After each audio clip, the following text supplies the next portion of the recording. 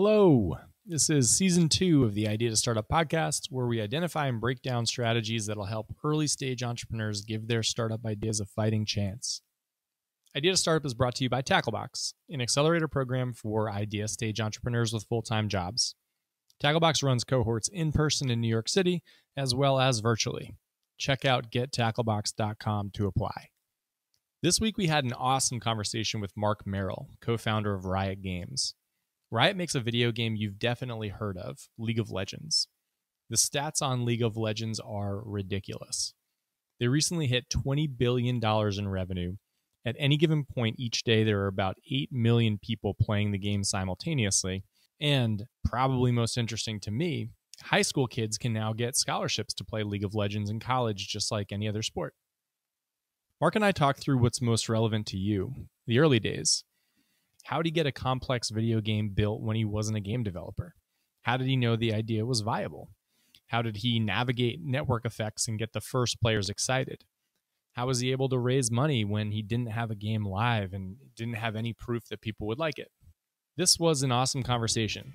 As always, if you've got thoughts or questions, shoot me an email at brian@gettacklebox.com, and I hope you enjoy.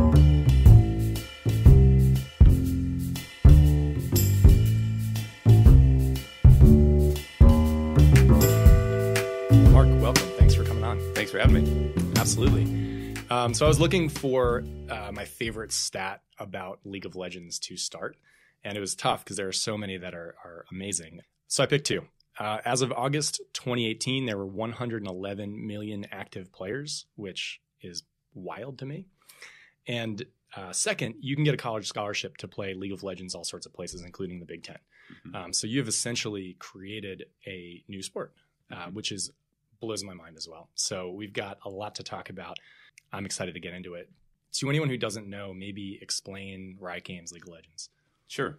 So Riot Games was founded in 2006 by myself and my business partner, a guy named Brandon Beck.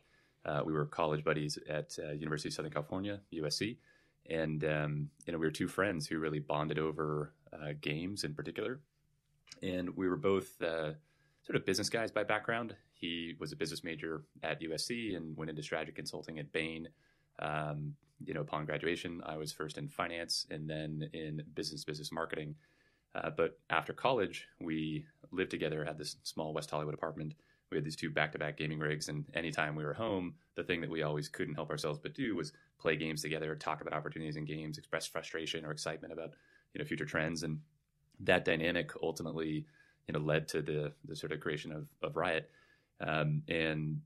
Brandon was an individual, and I think for any entrepreneur, figuring out if you're going to be a solo founder or partnering with individuals is an incredibly important thing. And I've been just very, very blessed to have a business partner that I trust and that really complemented me incredibly well. Back at USC, the first business plan we ever actually worked on was, we're going to create a sort of a third-party tournament organizer for online games. We're going to call it the UGL, or Ultimate Gaming League, because we always believed that games could be sports and had a lot of the same dynamics, because we love to compete at the highest levels and love to watch other people compete in teams, and felt a fan affinity for some of these early pros and things like that, and we wanted to help build the ecosystem. That business ended up not really going anywhere. We're still in school and too busy to really go make it happen, or at least that's what we told ourselves.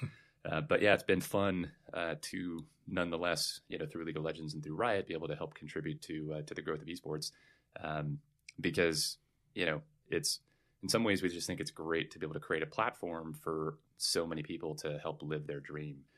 Or often, and Brandon and I both experience this too, and I think many gamers around the world have, people have faced a lot of stigma for their passion, right? Whether it's parents or school administrators or teachers or people in media or friends or whatnot, always been like, hey, why are you wasting your time, pouring your heart and soul into this thing that I don't really understand? And attitudes are starting to change and have been changing over time, partially to your point, because there's more external validation, where now there's a viable career path, to be a journalist or to be a pro or to be a coach or to be, a social media influencer and things like that. And so anyway, it's been a true privilege to be able to help do our part to enable others to have great careers. Amazing. Yeah, it's created a whole infrastructure for people. So what I think is really interesting to our listeners, a lot of them are early stage entrepreneurs just getting going. this obviously has turned into a massive product, but it had to start as something very simple and core, maybe. So thinking back to those early days when you guys are back to back playing games and then discussing what could be, what was sort of that initial spark that was like, there is something here that we need to follow? Yeah. So I think part of the core insight was that we as players felt underserved by a lot of the offerings that the incumbent publishers at the time were delivering, where we were the type of gamers who we would go play lots of games and bought lots of games and whatnot, but there were very few games that we would want to go incredibly deep on and play for thousands of hours or hundreds of hours. And we thought many other gamers want to do that too. The only games at the time that really operated in a direct-to-consumer way that was sort of evolving the products and experiences, with this direct relationship with players was MMOs, massive multiplayer online games such as EverQuest and then subsequently World of Warcraft, and but many online games such as StarCraft or Counter-Strike, or there were a variety of games that we were playing that we were very into, Warcraft 3, etc. The development team had an incentive structure and the publishers where they needed to go, like most of the games were sold for $60 at retail.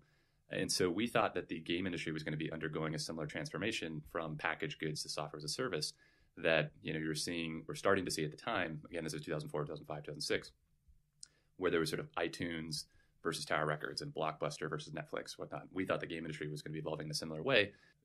So as players, right, we would get frustrated when, again, a great company that makes great content such as Activision would create Guitar Hero, and then it'd be Guitar Hero 2, and then Guitar Hero 3, and then Guitar Hero Metallica, Guitar Hero Aerosmith. It's like, all I want to do is play Guitar Hero and share songs and things like that. Like, why do I have to go spend $60 for, next year for an incrementally better version or different version of that same game I'm already playing?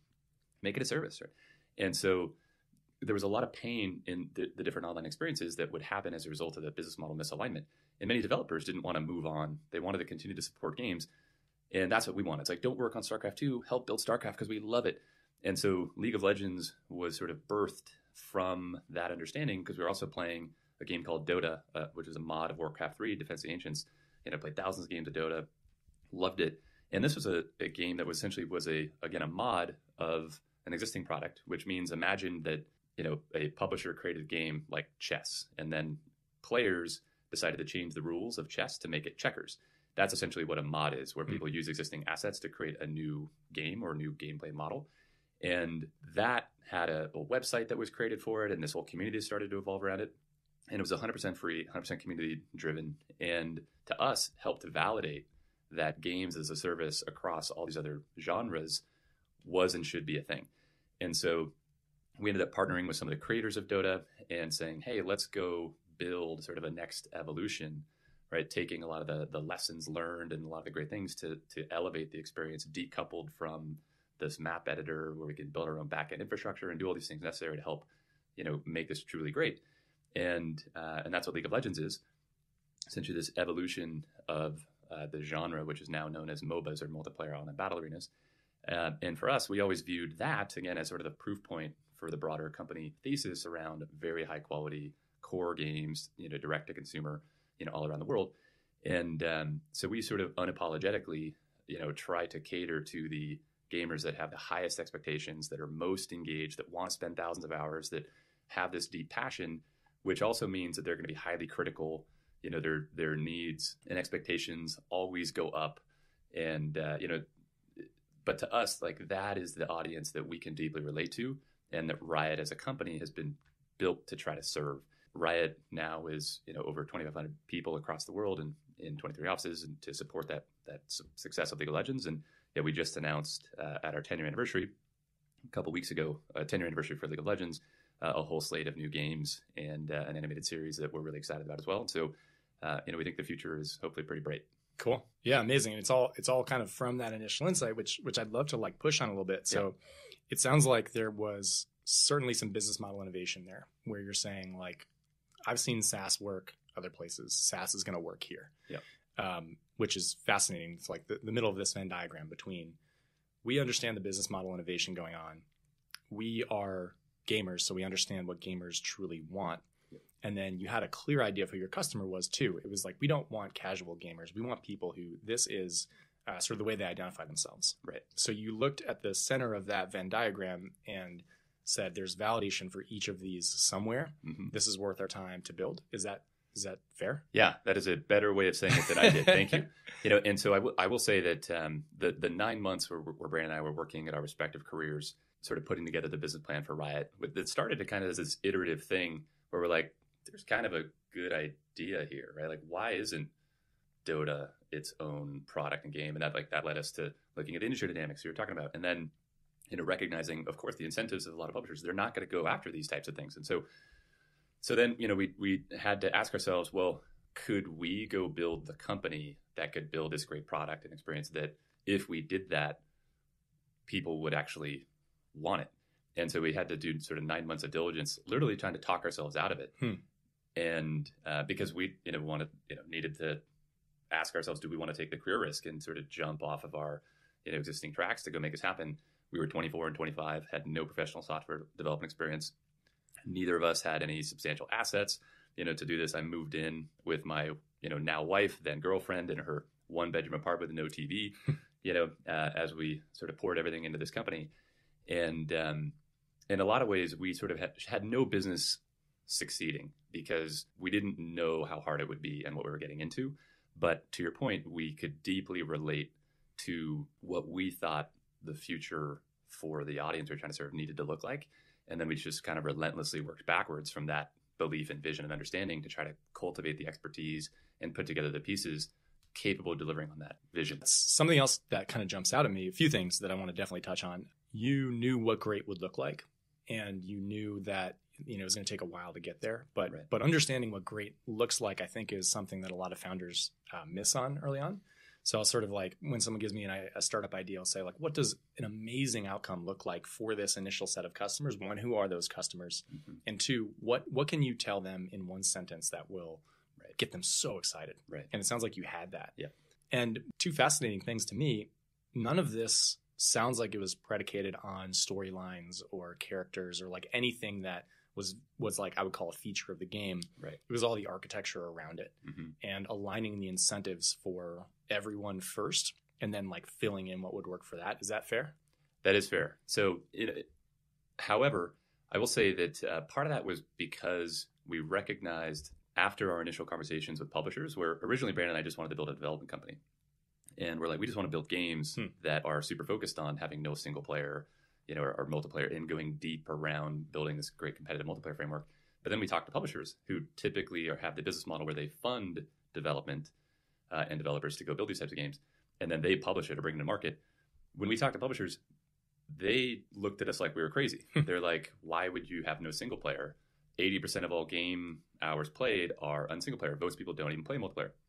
Secondly, what are you talking about free to play? You're talking about having a competitive game targeting the most enthusiastic, high expectation gamers, and you want to have the game be free, and you want to, and like one VC put it succinctly once we actually realized that we couldn't raise money from publishers because if we gave them the keys to the kingdom, we couldn't deliver the type of experiences that we needed to. We then realized we needed to raise venture money. So then we talked to 50 VCs. Most told us, 49 of them told us no. And, one put it pretty succinctly. It was like, so you want to have a bunch of 19-year-old boys, men, et cetera, killing each other in online games. And then meanwhile, you're going to make money by them playing dress up doll while they do this. And we're like, well, kind of, but not really. And they're like, yeah, good luck with that. And so, and this is also pre-iPhone, pre-cloud, the middleware market for technology and for online services was much less robust compared to it is now. And so anyway, there were a lot of barriers for us to even go raise the money necessary. But, and to your point around, we knew what good looked like. We kind of did from a player experience standpoint because we were players, but everybody was criticizing us. The industry was criticizing it, from a publishing standpoint. Most developers were like, didn't want to join the company because we were two no names that had no track record. So why would they leave their great jobs and respective careers to come on this risky thing? And oftentimes our family or friends or various other people would also be like, wait, you're going to go waste your whole Saturday and Sunday and nights or whatever, like go into this buddy's house, work on this business plan. Like we've got stuff to do. And all of that it's just stuff that does accumulate on your psyche. Of course. And it's passive resistance that makes you question your own conviction. And I think that's one of the hardest things as an entrepreneur is when am I delusional, right? And when am I actually sort of prescient in identifying this opportunity? And I think we've ebbed and flowed in that. And I think one of the things that, again, a partner can be really great at is when one of you are sort of down or having doubts, the other can step in and help, with their sort of complementary skill set or perspective, be like, hey, no, we can do this. Here's why, here's how. And anyway, we very much have gone through ups and downs all throughout the years, questioning ourselves, whether the ideas made sense. And again, a lot of it was about surrounding ourselves with the right people and trying to stick to that original North Star and iterating it as we learn more and evolving. Yeah, I was making notes as you were talking earlier about how did you have the fortitude to continue as everybody in the industry is telling you that this is wrong. And I think that it's like, you always hear, if you read, a Medium post, that's always going to be the thing. Like when everybody's telling you you're wrong, that's something interesting, because whatever phrase gets used, the highways are packed, the back roads are empty, whatever. Right. I like that, actually. I've used a similar metaphor, not even knowing that quote, talking about, I described it as like, we ended up running a race. Everyone else were like great athletes that were sprinting and looked awesome, had the uniforms, could make these great games. We were in a wheelchair, stumbling along, like on this other track that nobody even looked at. But by the time everybody kind of looked over and like, hey, the thing that they're doing is pretty cool. We were already on mile 12, sure. And we had started to pick up steam and start to move faster and whatnot. And so, I like that. Yeah, I don't know if I don't know if I read it somewhere. Maybe I made it up. Probably not. But I think that's to have that, to figure out how to have the belief in yourself there. It takes like industry experience. It takes, as you mentioned, a good partner to say when things get down. People don't talk about the mental side of sort of the isolation of a startup early on and sort of searching for that one venture capitalist who believed and now is probably very happy that they did. Right. Cool. So that's sort of how things started. One last point before we move forward on that. Neither of you were developers. Neither of you could build the game itself. Right. That sounds very similar to a situation where I get founders all the time who are like, I have an idea. I'm not a developer. I don't know how to build the thing. Right. How did you sort of rectify that in your mind? Were you like, we need to raise money and hire this person? Were you looking for them to join as a co-founder? What was that like? Yes. So, and this is a pretty interesting thing where we originally started the company and our first employee was that we put on the slides, be like, this is the expert who knows how to build the game, right? If Brandon is sort of the finance and strategy guy and I'm sort of the marketing and high level product guy, this is the person who, again, could be a CTO, an executive producer, and has all this experience. We found this individual through a recruiter because some of the people that we had met over time in the games industry, again, everybody would tell us no, that they didn't want to go embark on this venture with us. And to make a long story short, we ended up having to part ways with this individual very early on. And I will summarize the situation without getting into details to essentially say that, I think that we had very different visions for the direction the company should go. Like Brandon and I had raised money to go do what we were trying to do. And this person, I think, didn't actually believe in what we're trying to do. And so the challenge, of course, was the people that we would hire oftentimes ended up being these young, passionate, inexperienced, but culturally aligned people who also understood the content vision. Whereas a lot of the early developers that were brought in by this individual had previous experience in games and could sort of some discipline expertise, but again, didn't buy into the vision. And there was this massive tension and conflict early on. Once we realized that what was actually happening on a daily basis was misaligned with the company needed to be, we ended up taking over all of sort of development ourselves. And I think it was a critical inflection point where we're like, if we don't go learn everything about everything, this is going to fail and not work. And so I do fundamentally believe that necessity is the mother of all invention. And if we didn't have that early experience, we ended up failing down the road. And so we're sort of grateful for a lot of that's the painful lessons, even though it was incredibly scary at the time, because we're like, hey, board of, seed investors that gave us money to go do this thing. The guy that we told you that supposed to be the expert that knows how to do this, we just have to terminate and did. And so, there were a million different reasons that Riot shouldn't have worked.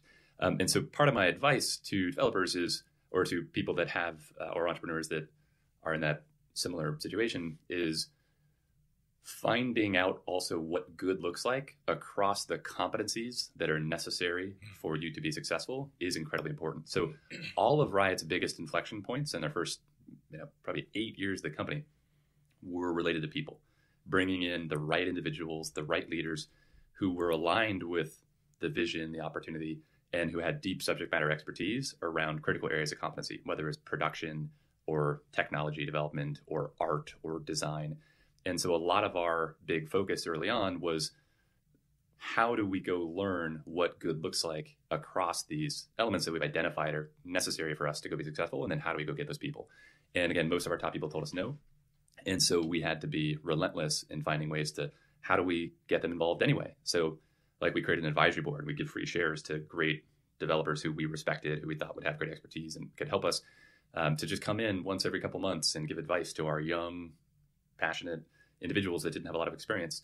And as those professionals had their situation changed because their careers or companies, started to encounter some challenges. And as we continued to gain momentum, the equation then changed. We're like, wow, I like these people. They're actually overcoming a lot of problems. They're making progress. Like, this is kind of cool. Maybe I should take the risk and jump in and help. And so I think cultivating relationships with people, even if they're not going to join you now, that maybe they'll join you later, and or trying to get some of the expertise that people are often willing to share is really, really important as well. But don't allow yourself to get snowballed, where you're like, okay, there's too much deep expertise, or I can't understand it because I don't have a science background or an engineering background. That's not true. And anybody that tries to tell you, hey, trust me, I've got 20 years experience and this is the way it is, but can't explain what it is or why, don't believe them, right? Mm-hmm. It's like, well, okay, well, in your incredible wisdom of your 20 years experience, what are the lessons learned in terms of why do we have to do something in this particular way? What's actually going on? And so we learned to ask lots of questions and dive in and get tied to the details. And again, we never became engineers, didn't write any of the code that ended up shipping League of Legends, but we were still involved in all of the aspects of bringing the game and the product and the company together that could deliver what we were trying to do. So it sounds like you were incredibly stubborn and would not compromise on this North Star of what everyone had to be aligned in building. And then you sort of taught yourself through networking, through other ways, like what are the different disciplines that need to get us there, and what does great look like for each of those disciplines. And then again, you didn't compromise on those disciplines, on who you hired, right, or who was advising them. Right. One of the biggest problems that I'll see with early stage founders is they say, I need to build this product and I need a developer or designer. And this person has agreed to work with me, so I'm working with them. And it's sort of like I think people don't understand the opportunity cost of hiring the wrong person. Right. And it sounds like you guys nailed that. Well, we learned it early on, fortunately. And again, experience is a really great teacher. But we've continued to learn that over time, because as the company has scaled, that's another really interesting challenge. Is as companies do grow quickly, how do you continue to get the right people? What does right look like, especially as you continue to evolve and the needs change? That's a whole another topic. Yeah, that's I'd imagine.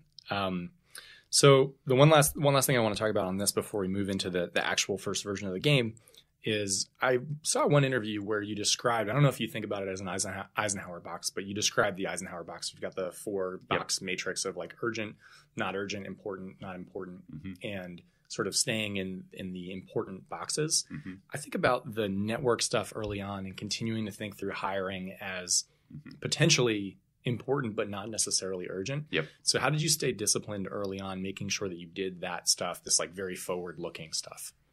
So yeah, early on, I think a lot of it was driven by intuition. We didn't have very formal processes, but I think we had this deep belief, again, that was kind of anchored by the ultimate experience we were trying to deliver, that we need to simultaneously make progress on the long-term solutions and vision that needs to exist while also delivering in the short term. And you need to do both constantly.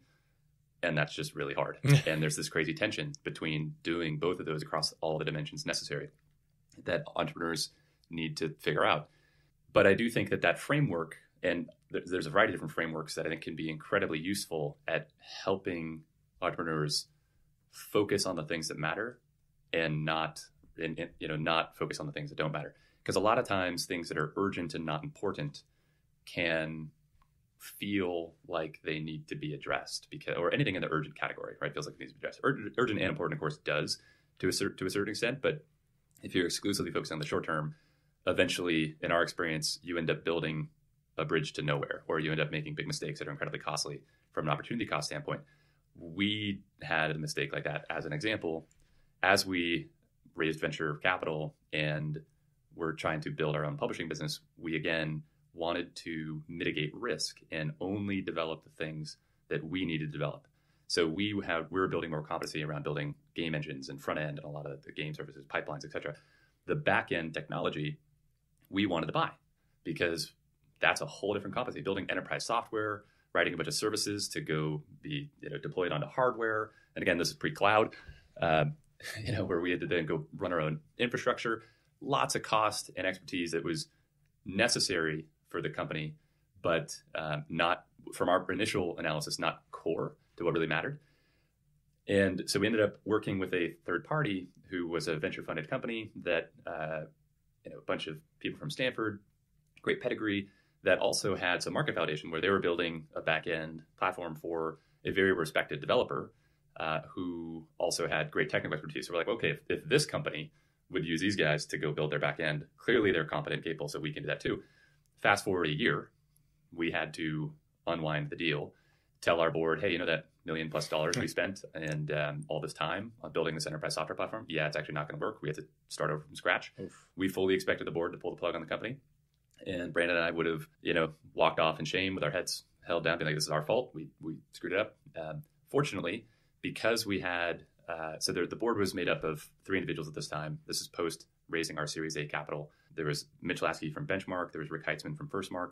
And Jarl Mohn, who was the founder of E, most recently CEO of NPR, was the board member representing kind of the seed investors, etc.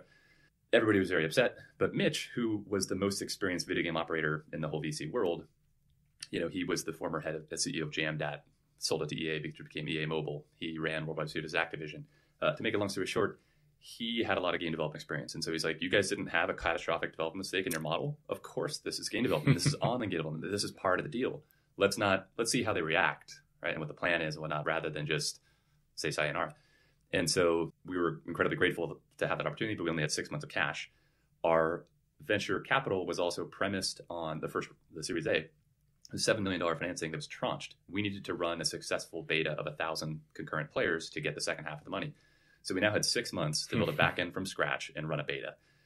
The game was also not good enough. It was delayed. It was behind schedule also. So again, necessity being the overall invention, we ended up building a team, an individual who, named Scott Gelb, who was our VP of engineering, now our, then CTO and now our COO over time, was the person that we thought was the person that we must get to come build this platform for lots of reasons.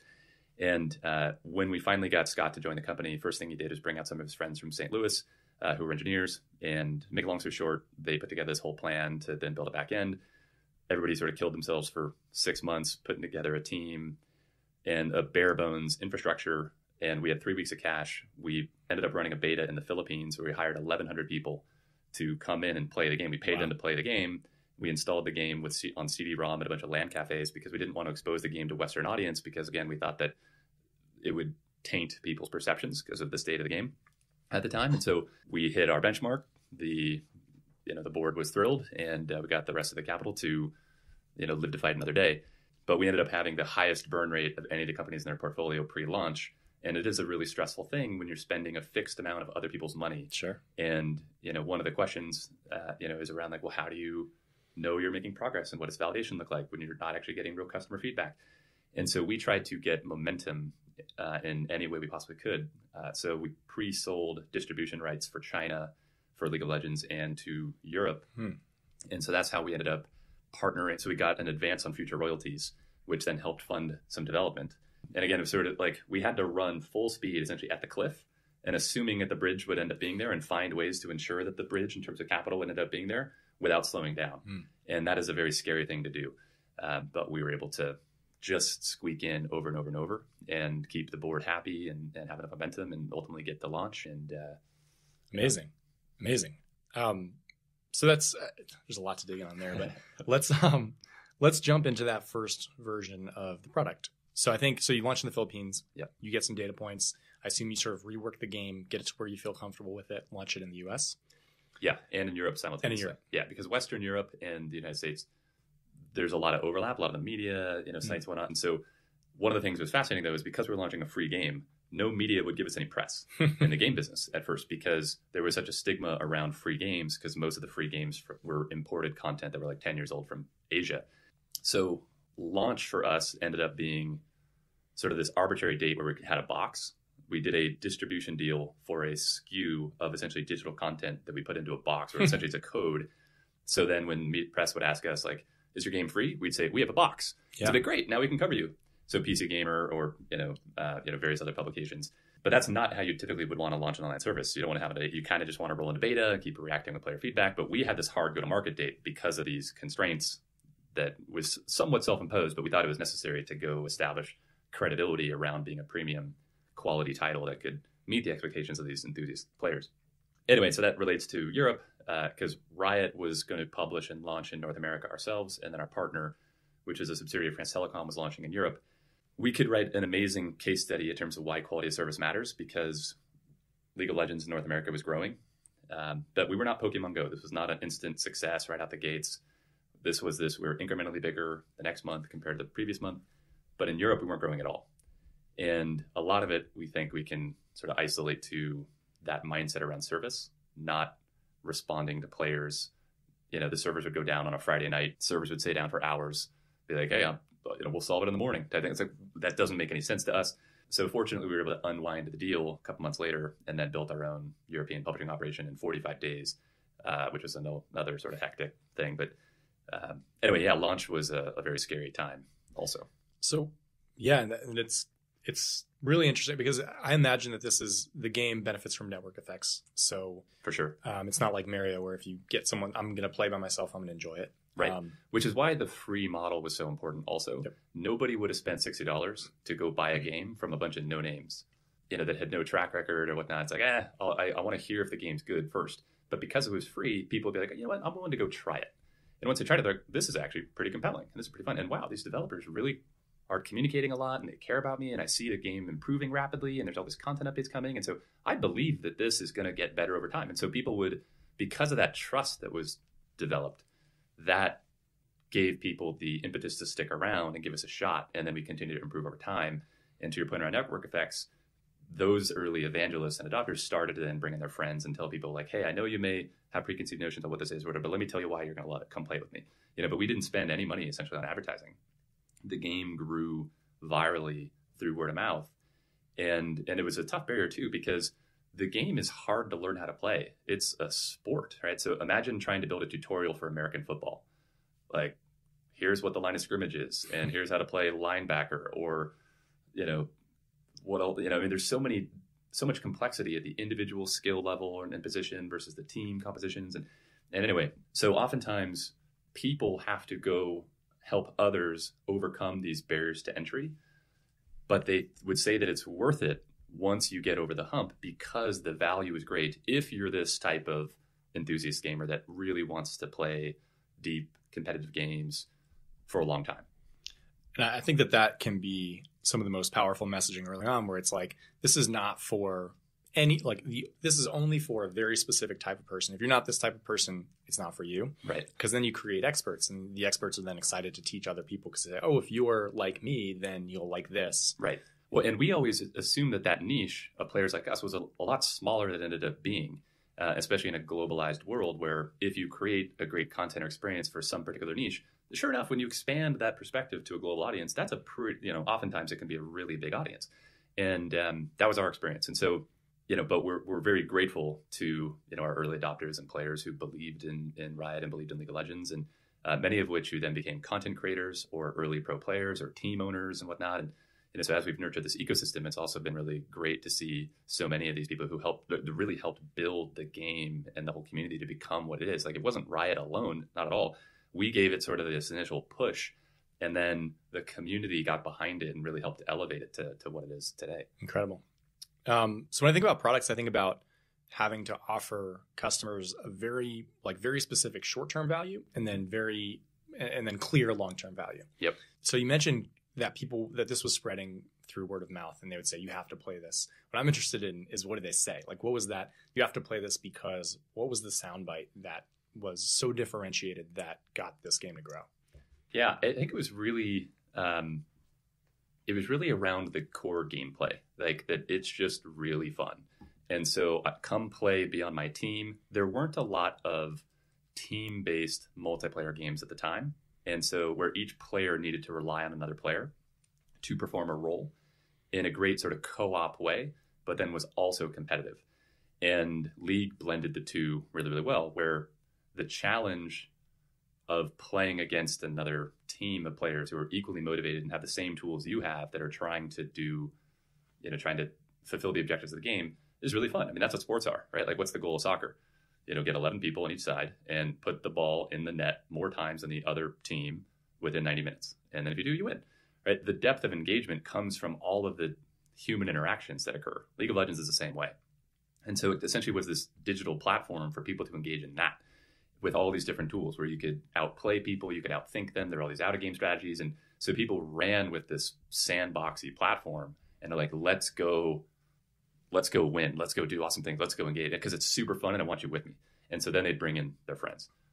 That sounds like incredibly compelling messaging to me, like join my team. Yeah. And then it creates the dynamic of if I'm creating a team from scratch and something that's free that I see value in playing for a long time, I want to find my friend who is the best gamer. So you're sort of like the flywheel starts where it's like you have people out in the field playing this giant game of telephone with like join my team for the best people that would be customers for you. Right. And in our case, so there are other games that of course did that too, right? I mean, Counter-Strike, Dota, at the time there was a competitor that was launching from a company called S2 that was Heroes at New Earth. So there were a variety of other games and companies that of course created great multiplayer experiences. This is sort of a difficult thing to talk about in terms of what really differentiated Riot, but I think there's also this confluence of factors where the whole is greater than the sum of its parts, where the characters were really interesting. So the champions that you could play had these cool backstories. The way that they played in game felt really good. The design elements of the item system and the flow and pacing of the game had the right pacing. The content cadence in terms of how we'd update the game was rapid and far faster than any other company previously. The relationship and direct-to-consumer, direct-to-player communication and feedback loop with the developer was more intimate and authentic, I think, and frequent, where we allowed every Rioter, and still do, despite the scale of the company, to talk directly to our players. No other company does that because of PR risk, and somebody could say the wrong thing, and they're like, we encourage everybody to, and try to train people on how to go do that. And it all reflects the mindset. We're here to serve this audience. It's not about us, it's about them. And it's real at Riot. And so I think that manifests in all these subtle ways where players that have these high expectations are like, whoa, this game is made with love.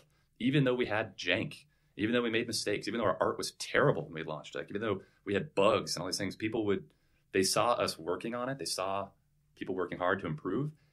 And so they believed and gave us the benefit of the doubt. And that's one of the things that I think has been most rewarding is when so many players who had faith and courage and then helped, in so many different ways have now been rewarded for their belief. That's really cool. It's got to feel good. Yeah. It sort of reminds me in a little bit in a way of like Southwest, how in kind of a weird way, where Southwest, you might be able to say, well, Southwest only has flights to certain cities and there aren't seat assignments. Right. And so Delta then tries to copy those two things. Right. But it's not those two things. It's not join my team. Right. It's sure that is one of the 35 or 100 differentiators where if Delta will be 60% as good at those 90 things and then it's a terrible experience. Right. I completely agree with you. So, and I think Southwest is cited in a Michael Porter article, from Harvard, around what is strategy. And I think Riot is a very similar case to them, where it is this whole, the sum of these different nodes of competency where the whole becomes greater than the sum of its parts. So our strategy in some ways we can hide in the open because it's nearly impossible for other companies to replicate because they're not going to have a company, or currently don't, right? It's very difficult to go have thousands of people who are authentically driven to try to serve. Like, it's just, we had the luxury of building what the future of the industry kind of needed from the ground up, unencumbered by the legacy of the previous business model around packaged goods. So we're hard to partner with. We're really hard to partner with. When we talk to various sports companies about, hey, can you help broadcast League of Legends and run events with us? The people laughed at us, right? And understandably so. So then just like when we tried to build, we realized we had to build publishing expertise, we're like, okay, we need to go build sports expertise. How do we go build leagues? How do we build broadcast capabilities? What does live events look like? Will fans show up, right? Is it appropriate to run it in arenas? Is there going to be energy? We had all these questions. And so again, it was sort of driven by this player orientation and deep empathy for wouldn't it be cool if, and that has guided the company through so many ambiguous, difficult situations around which path is the right path, A, B, C, D. For us, we try to put our player hats on and say, well, what's the right thing for our audience? And then how do we go do that? And then, necessity is the middle of invention. We then build the competencies to kind of fill that in. And, we've been losing lots of money over many years around esports And that's starting to change, which is really cool. But we first had to go build this great experience, build the fans, demonstrate that lots of people wanted to watch, and that we could treat brands and sponsors well. And, but if you're a Fortune 500 CMO 5 years ago, you never heard of esports. You heard of Call It Game Day, right? You're down to sponsor ESPN, but why would you go to this thing called League of Legends? And, again, now people are coming to us, which is very different.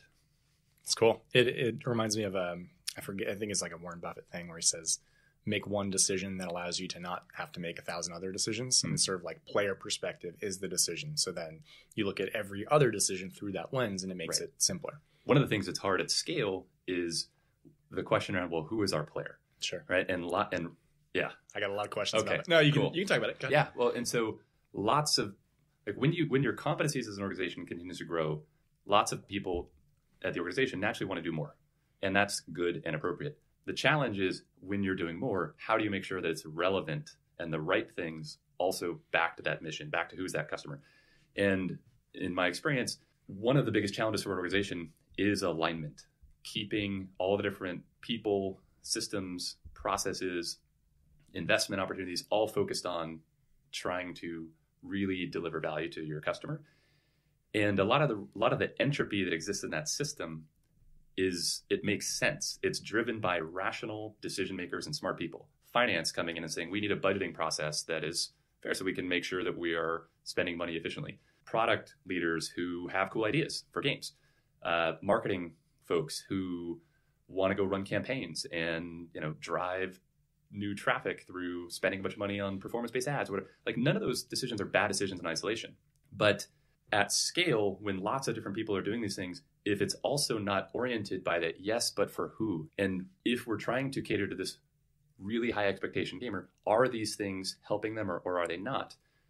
Trying to cultivate the organizational confidence, conviction, wherewithal to understand the nuances and subtleties around what Southwest would do for that regional business traveler and why Delta doing it or Continental or whatever.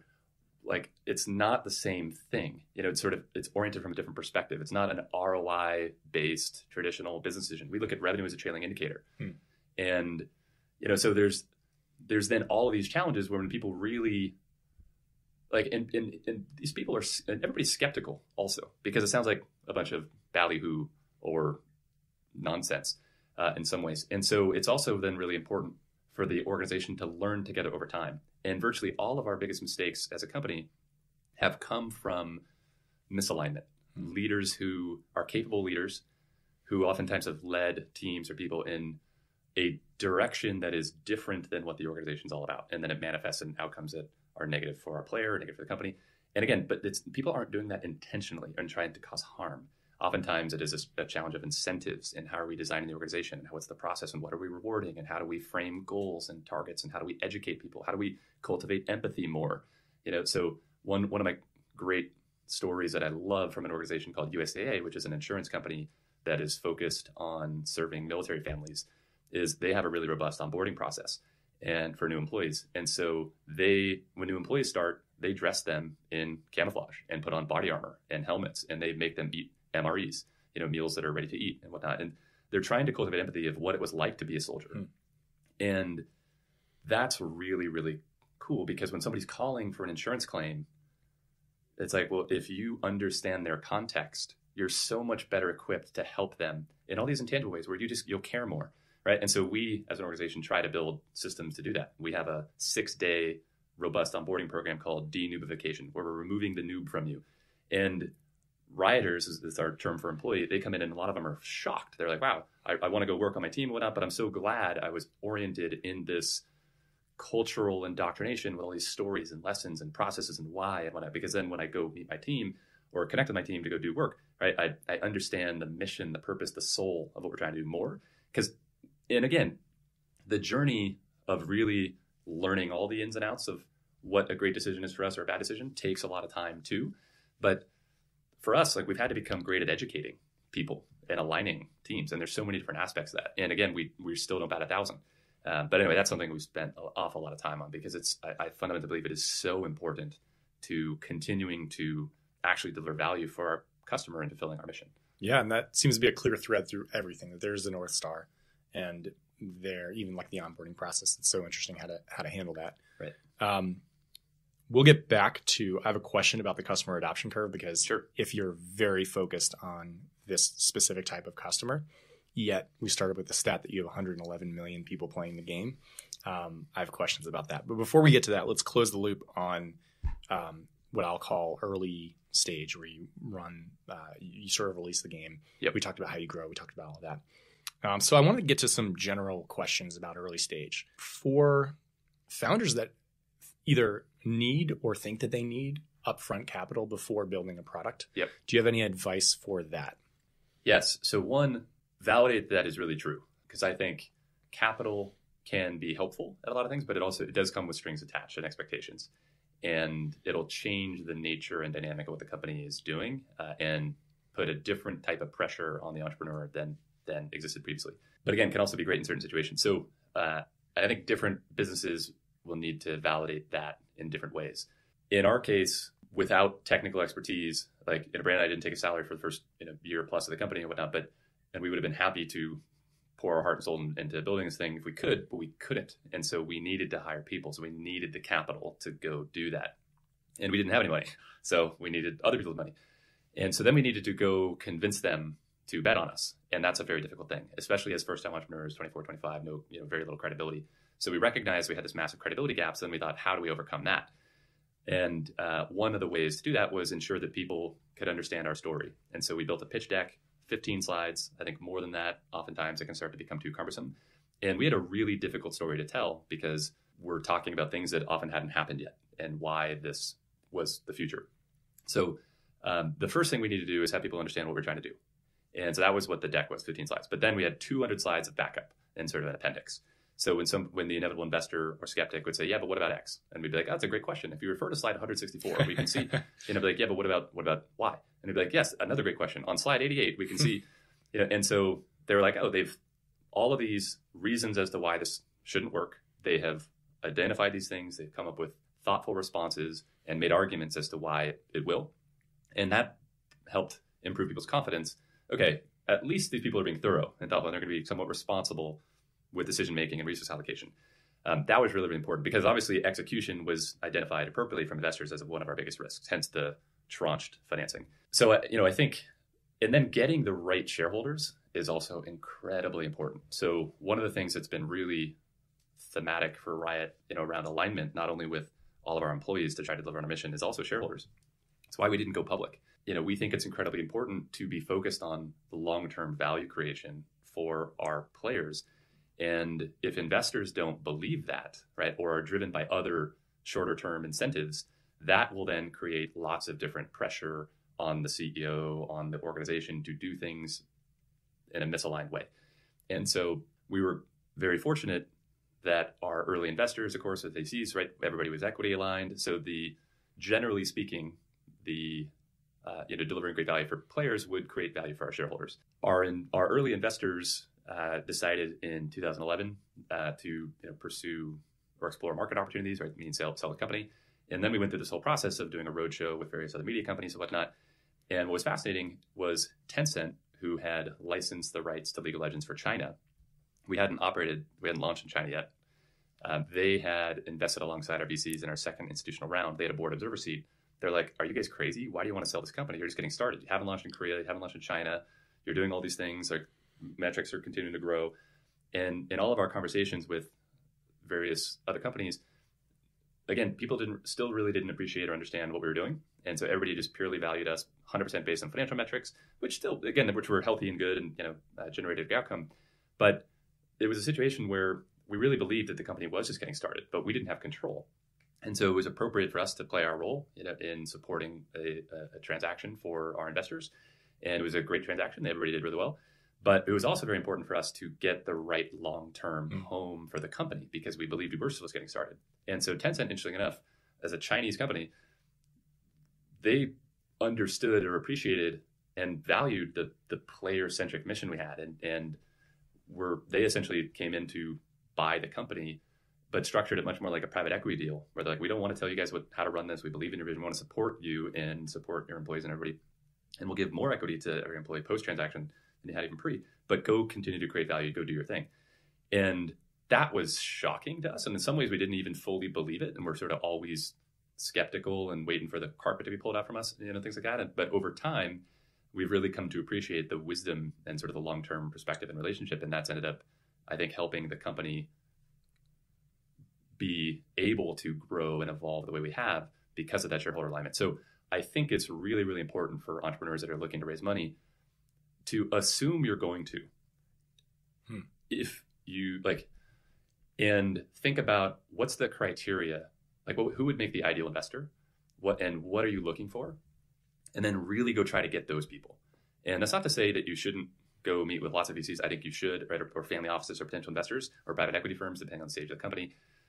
But understand their incentives and what's driving them and how and where you're aligned and where you aren't. And just like with a business partner, I think it's a really important conversation around, because these things are marriages. These are long-term relationships. So it's not about having disagreements or not having disagreements. You're going to have them, but it's when they happen, how do you problem solve them and in what direction or vector? And the more it can be aligned with the sort of the company's mission, purpose, et cetera, I think the higher the likelihood of success. Really interesting. I guess 2 more questions on the early stage stuff. And I think that is really valuable to think through. So many of our founders, again, are just I will take money from anybody. Right. And that flipping that mindset of you again have opportunity cost. Well, and if you're creating something of value, right, there's a lot of capital in this world and there's a shortage of good deals from an investor perspective. If you believe in what you're doing, find a way to demonstrate that that's the case. And if you can, there's going to be capital for it. So then if you assume that that's true, it's what's the right capital? That's kind of a nice little test for entrepreneurs too, to say can I build a 15 slide deck with 200 slide appendix for every potential question and have a good answer to it? Right. And maybe you're not going to be right about that, but at least thinking through it all.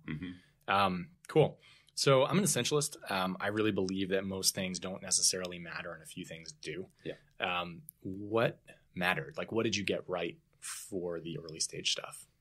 Yeah. So I think I agree with you around, there's a lot of things that companies do that are sort of incremental at best, sometimes negative in value creation. And there's some things that are really, really important. I think in our case, getting the business model right was super important. And that is sort of derived from the strategy and sort of recognizing as this newcomer to this very established industry, we needed something that was going to be very, very, very disruptive to get people to even give us a shot. And to us, that was having a really high quality, but a game that was also free.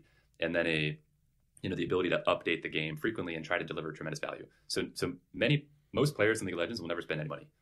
And that's totally fine. And we actually just told Forbes, I believe, that now League of Legends as a franchise has grossed over is about to gross or hit the milestone of $20 billion in gross revenue. And it's so the concept of delivering incredible value, people want to spend money on things that they think are worth their time. And then we just need to find ways to do that. And so that was really, really important.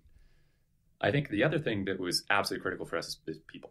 Getting the people right and getting the team right and really establishing a team dynamic is super important because we had all these competent experts now. Even once we had the right people, they all had very different perspectives about what's important. And so then aligning everybody around, it's hey, Art, I know you want better tools and I know you want to go invest in X. And hey, design, I know you think that X, Y, and Z is flawed and whatnot. And hey, engineering, I know that the pipeline's broken and there's a lot of tech debt and whatever. However, and you can insert any particular competency or discipline and everybody has their list of complaints or things that they think are really important. Then going yep, let's hear all those things. Let's acknowledge all those. Let's have everybody else see those. And then let's look at, what are we actually doing currently? What are our priorities? How are the resources allocated? And do we think that we should all be changing these resources? Yes or no? And if so, okay, well, let's have that discussion what the trade-offs are.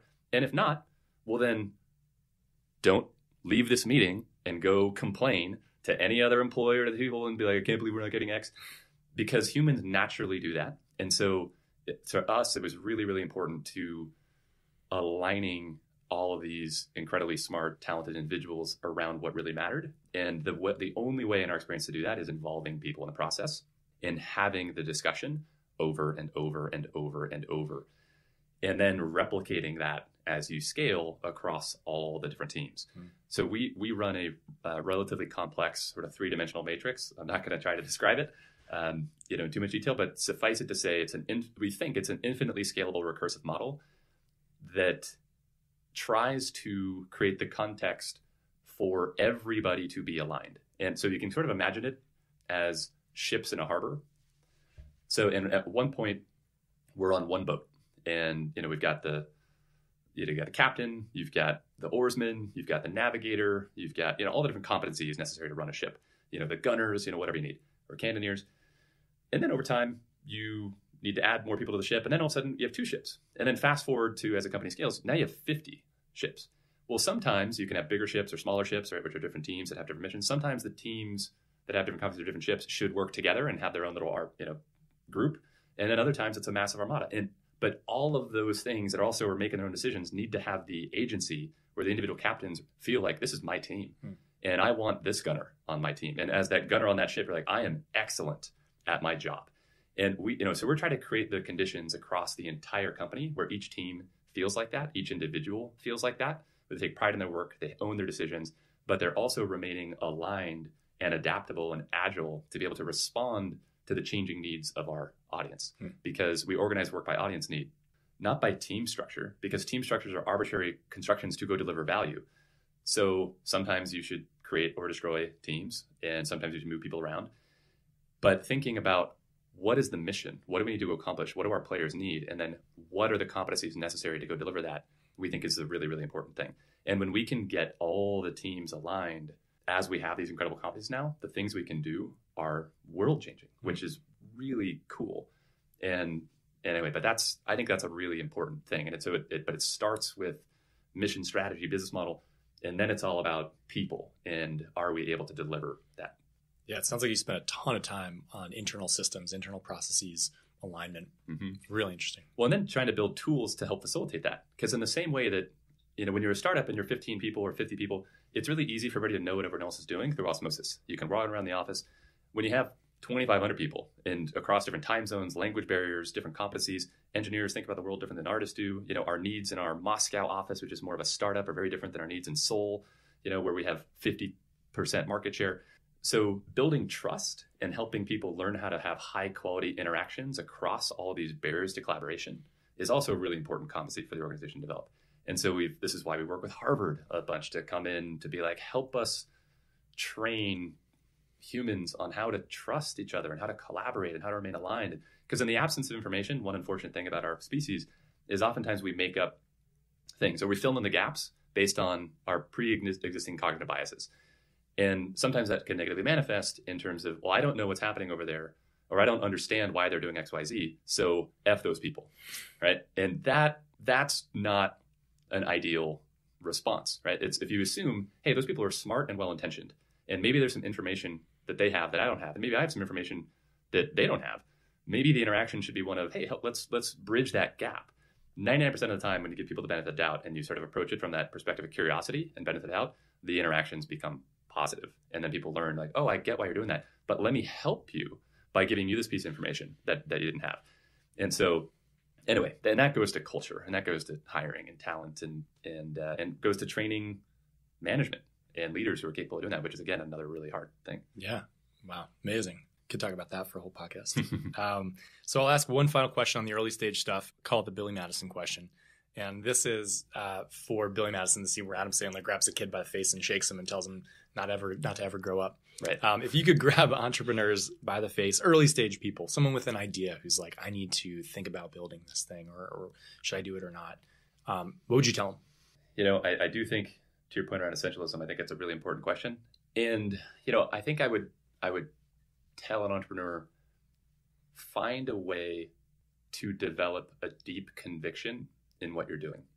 Because if you don't believe, how are you going to get anybody else to believe in what the potential is?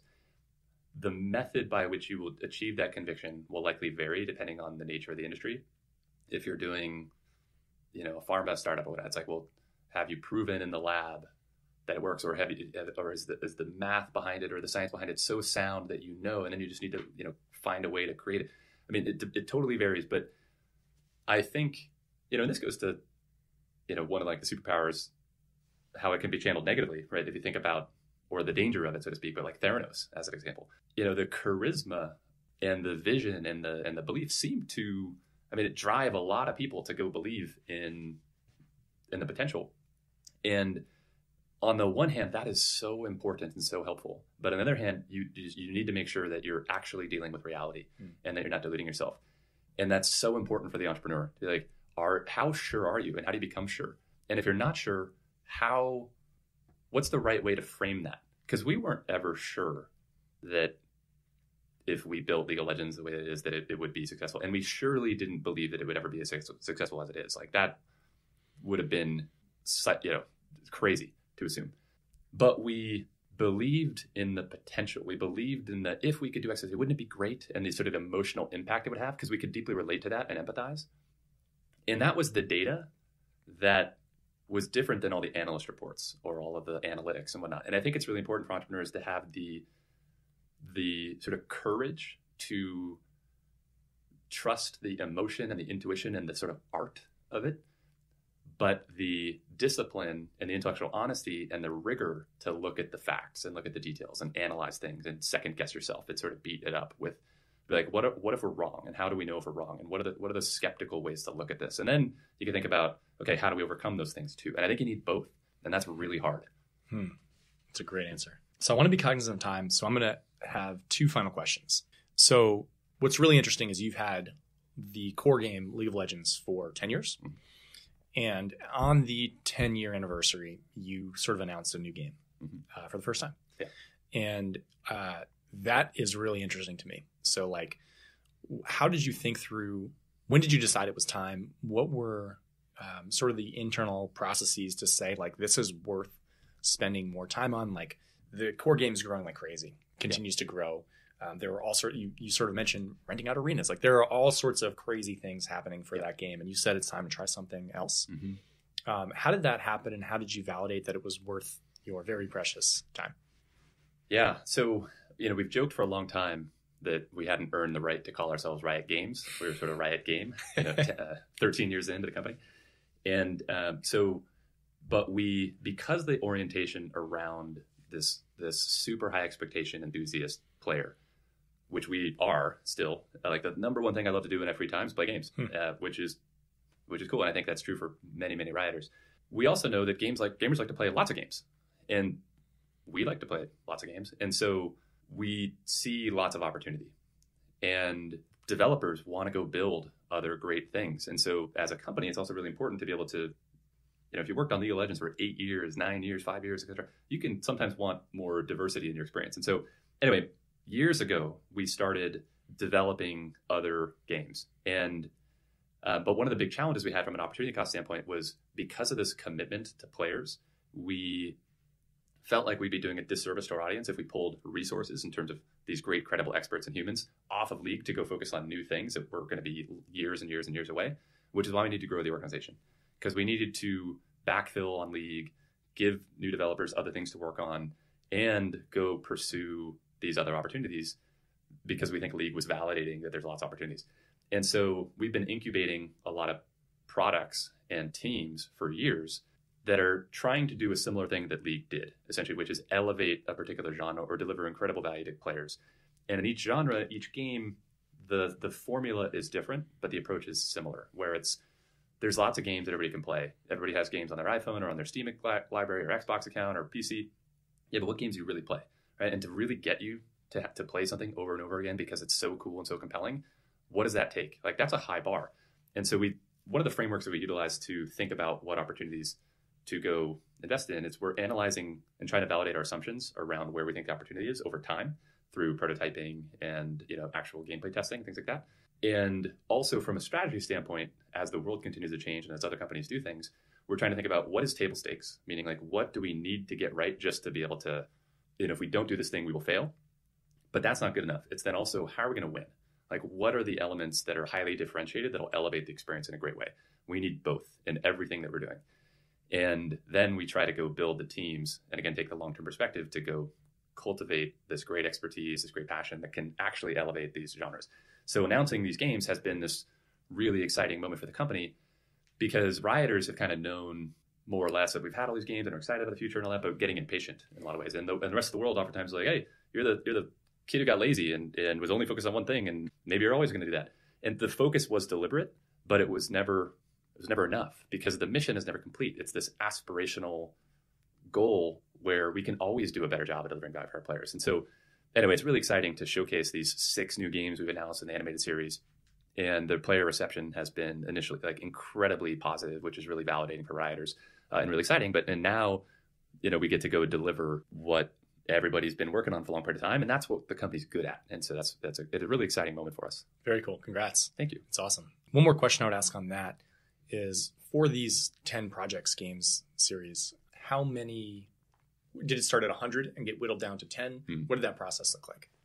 So there's a variety of different ways that we will create new projects or sort of, go through the greenlight process.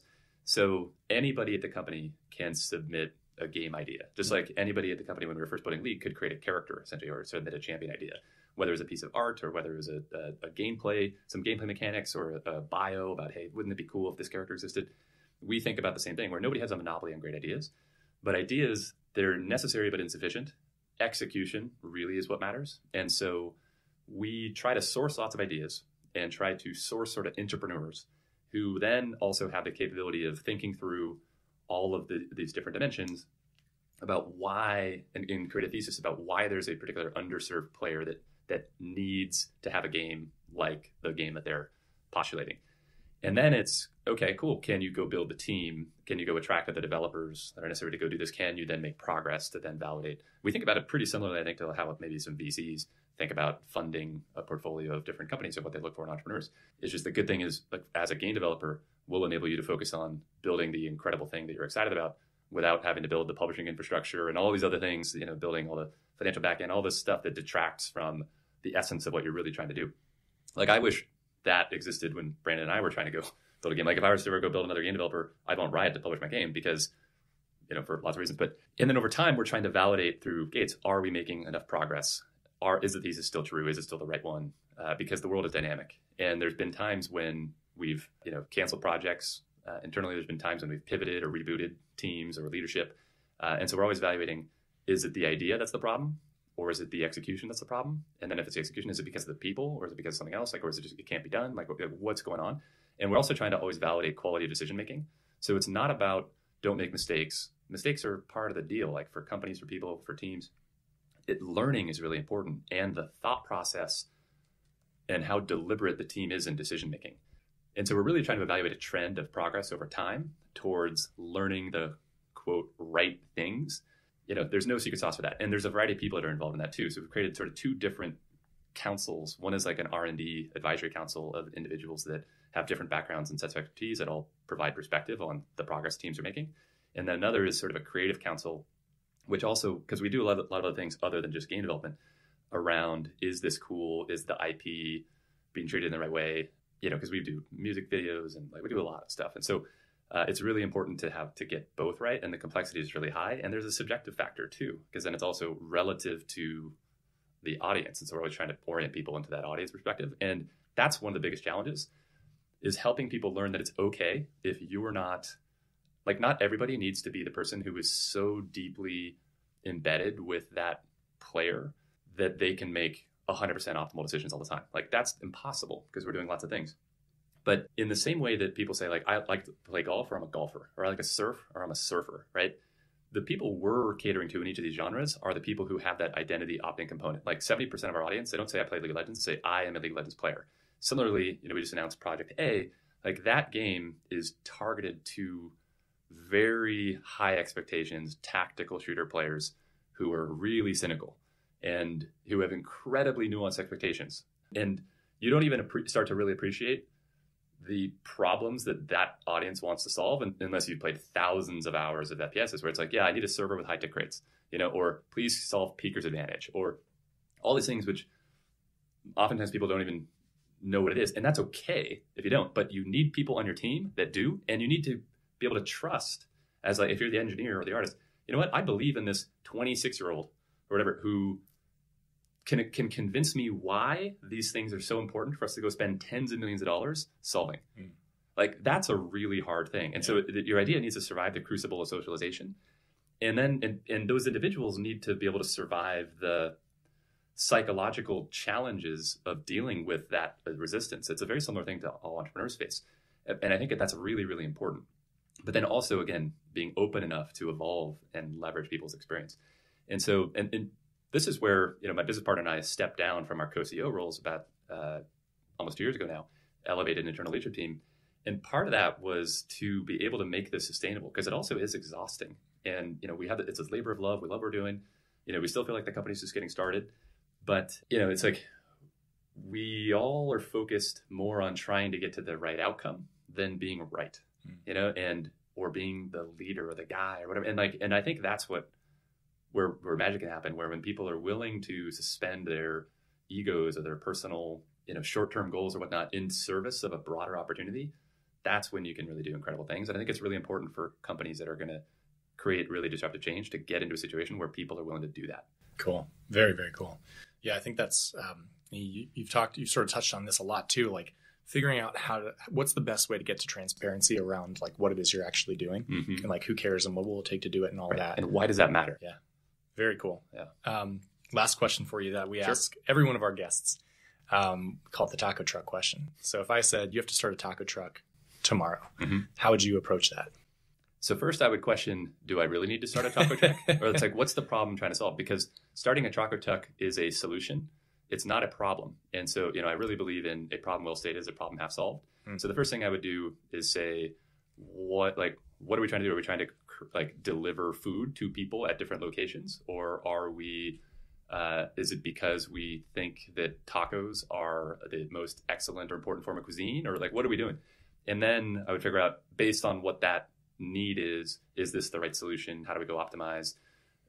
What would be the secret sauce with the taco truck? How do we get people to be aware of it? Is it our recipe? Is it that we can be everywhere at the same time? Is it that it's lower cost? What's our differentiating value proposition to this problem set? And then I would go build it. Cool.